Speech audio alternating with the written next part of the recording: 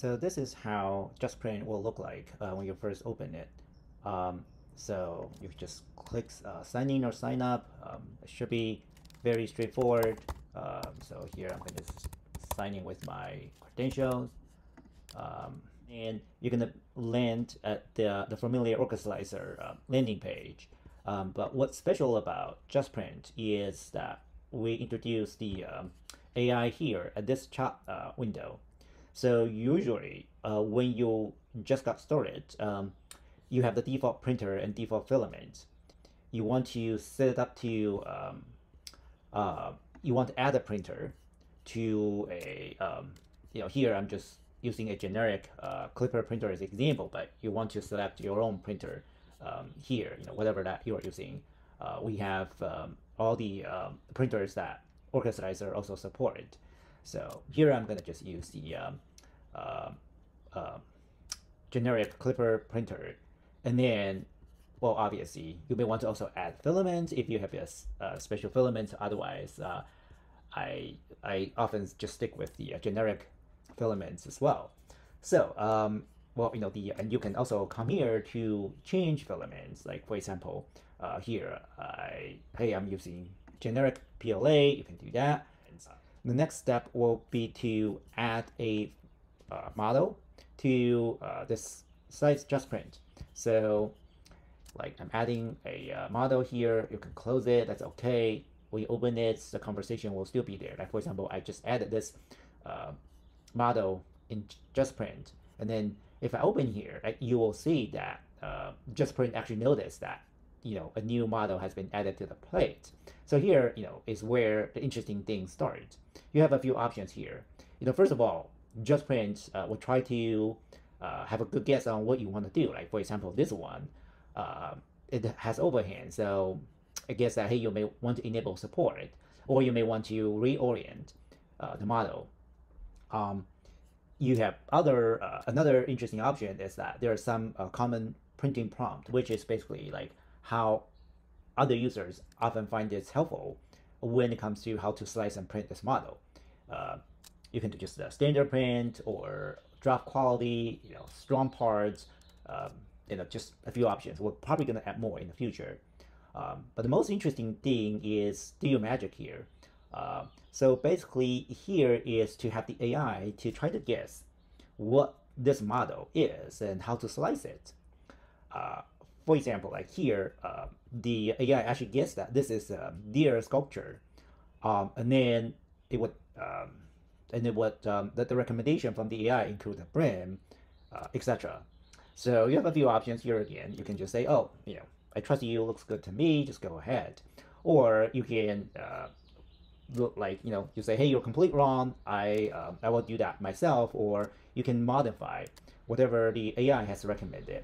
So here I'll just go simple and say, looks good to me.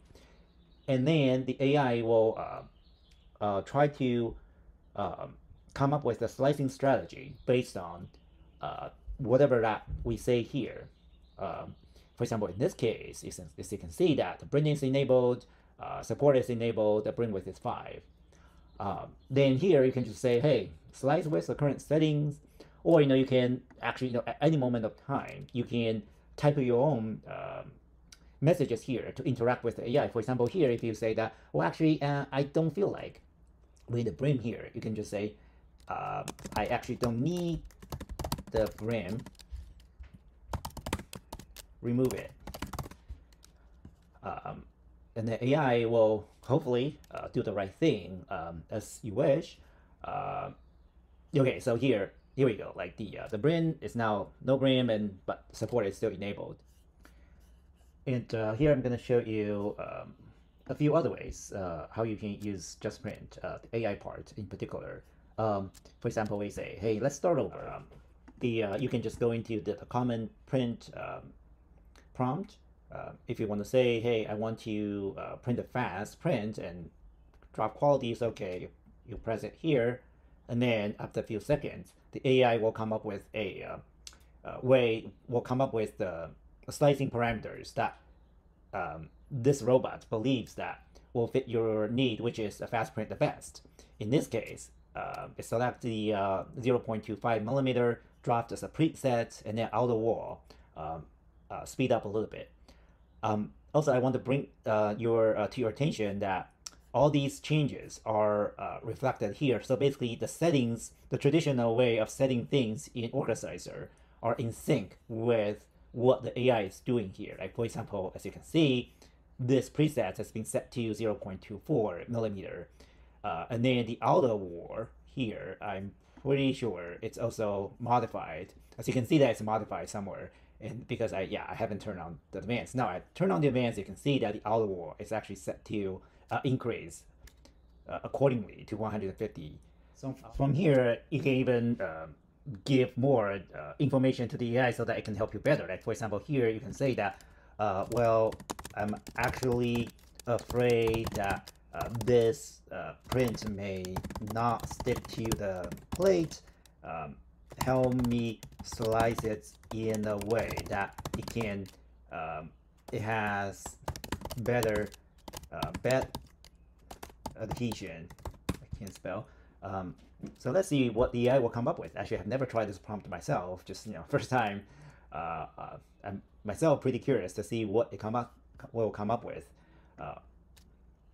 Well, at the first glance, it looks pretty reasonable. Oh, by the way, you can click these things to reveal more, because it's by default it hides the details to make this user interface slightly easier to read. So, for example, here it makes the print width a little bit wider, which makes sense. Make it it'll result in a better bed adhesion. Initial print heights, lower the initial layer speed. I actually don't know why though it increases the initial print height. Maybe has a good reason. I don't know. Sometimes the AI is smarter than I am. Yeah, that's probably about it.